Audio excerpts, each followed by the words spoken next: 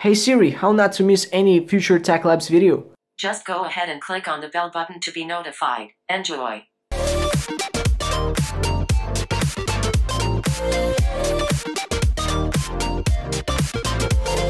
What's going on, guys? TechUp here, and as you know, I don't normally do 2 videos per day, but this is something very important, guys. So I've just actually discovered a method on how you can sign your Yalu102 app, meaning the jailbreak, forever. So you don't have to actually resign it every week or every 7th day. So it's legit permanent, guys. Finally, yes, we can achieve it. Guys, let me go ahead and show you guys finally how you can do this. Please hit the like button, of course. Please share this video, let everyone know, and as always, let's go ahead and get started, guys, and let me show you how you can do this. And okay, guys, so let me go ahead and first prove you that this app is no longer signed, so it's completely revoked right now. So if you go ahead and click on the Yalu, it will say Yalu102 is no longer available, and this is what happens if it gets revoked. So right now, guys, I want you to go ahead and go to your settings, and now go to general, then scroll down until you see date and time, hit that switch set automatically, and set the date in a day after you resign it. So yeah, sign it for your iPad or iPhone, doesn't really matter. So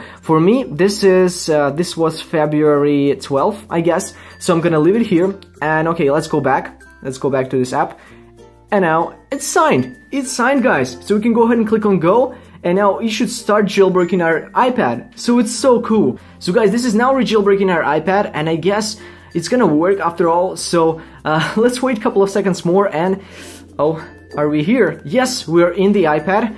Let's go here and see. Yes, we probably have it jailbroken already. So let's go ahead and open Cydia.